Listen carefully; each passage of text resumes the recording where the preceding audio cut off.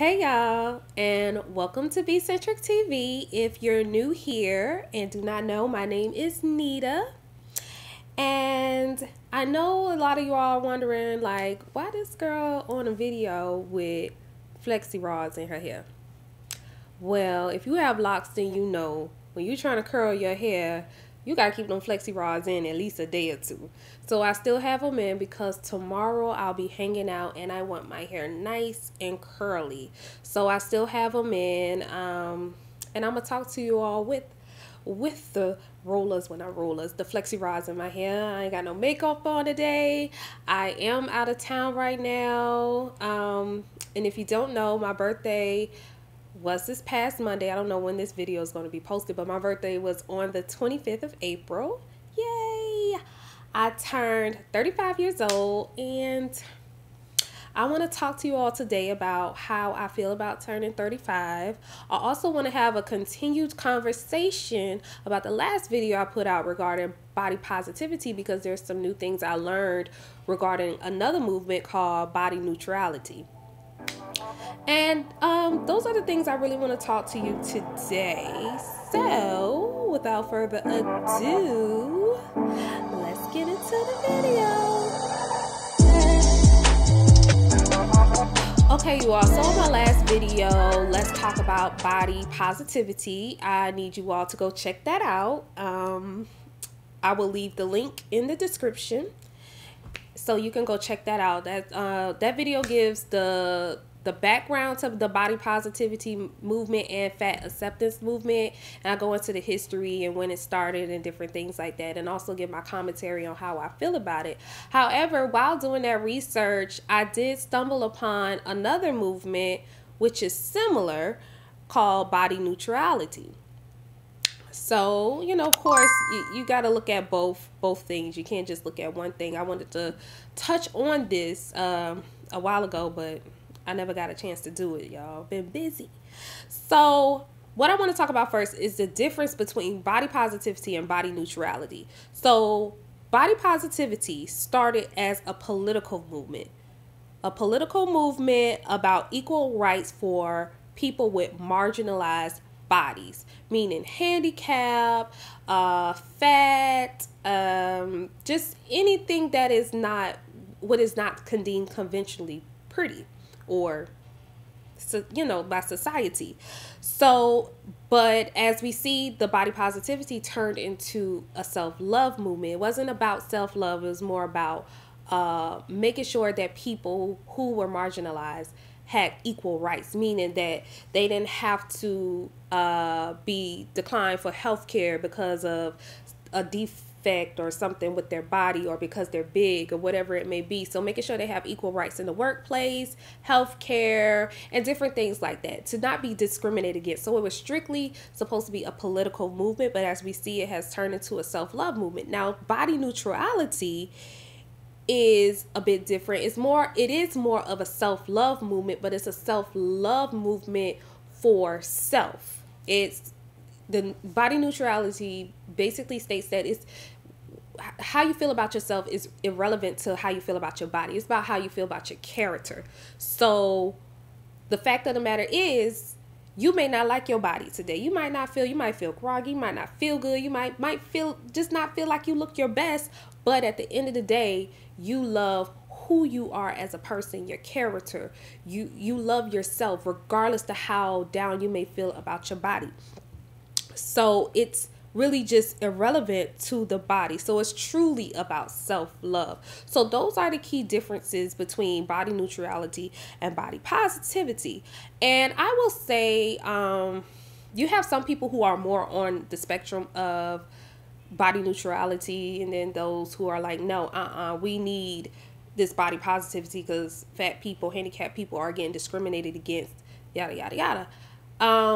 My personal opinion is I feel like they both can coexist, and both are important. You know, I don't believe you should be discriminated against because you do not fit the societal standard of beauty, but also we shouldn't always place so much focus on what we look like well, that's not realistic, but you know, we shouldn't.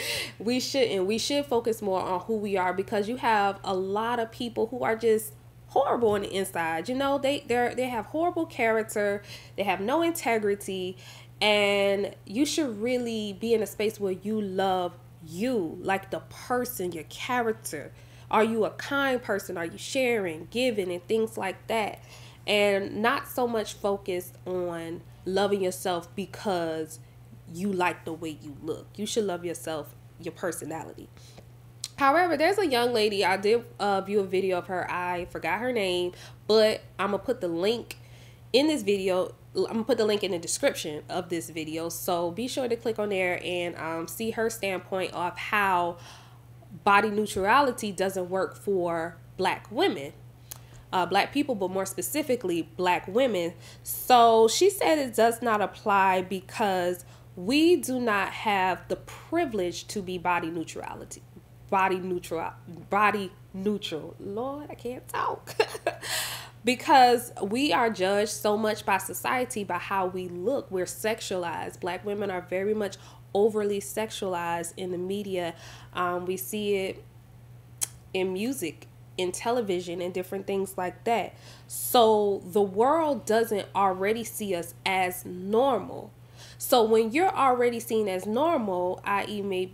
maybe a white person, you know, of course, not all white people, we already know that, but if you're already seen as normal and as the societal standard, then you can be you have the privilege to be body neutral.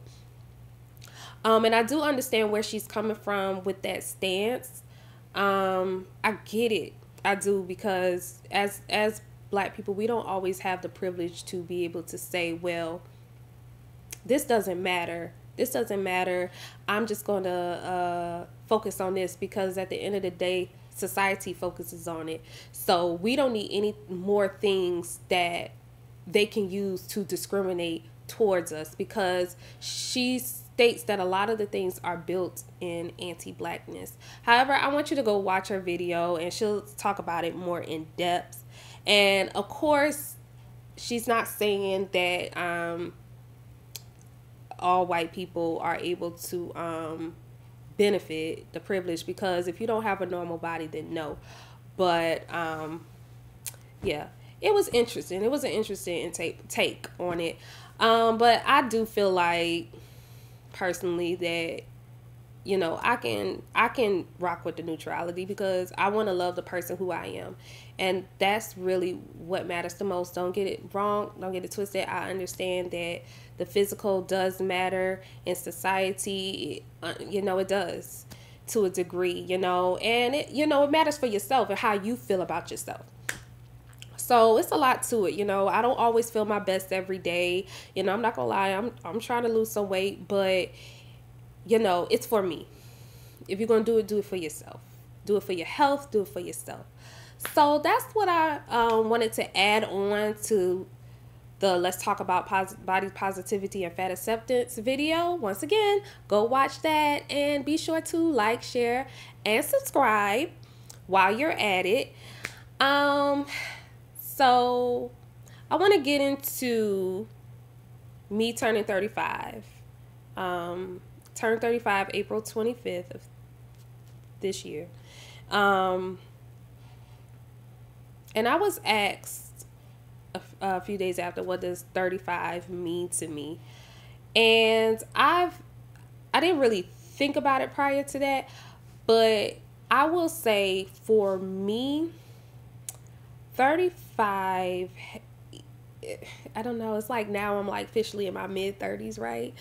So I feel like I can stand on what I firmly believe, like stand on what I firmly want, and not accept what it is that I really don't want.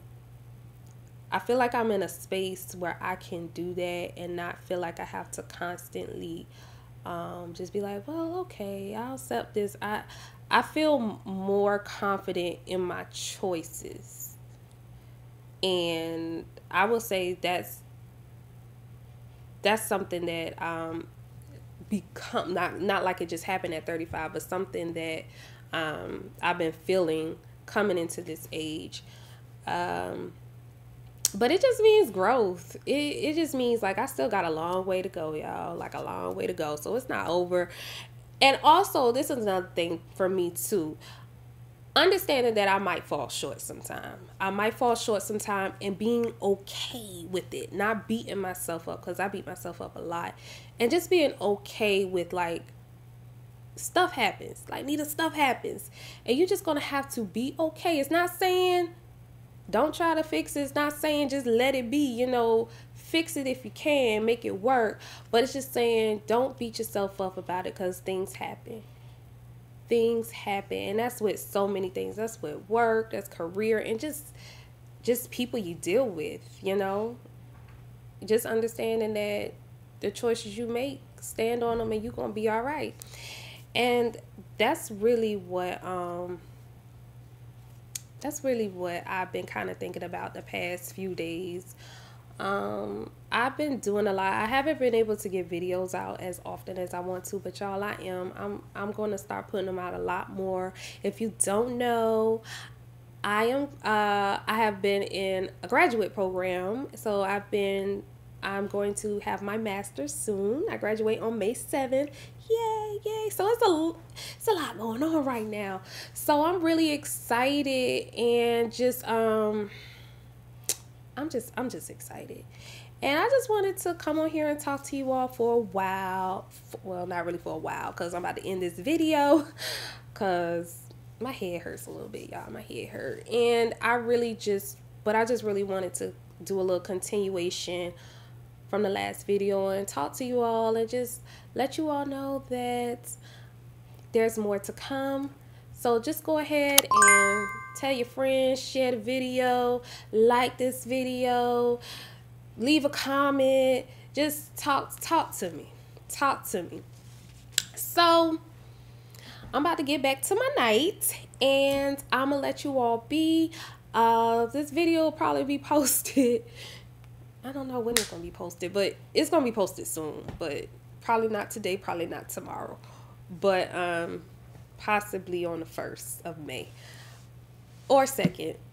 No, I don't know. You know what, y'all? It don't even matter. It's gonna be posted soon. All right, you all. So I'm gonna go ahead and end this, and just remember, be beautiful and be you. Be you. Love yourself, no matter what. You know, love who you are. Who you are is important. Your character, all of that.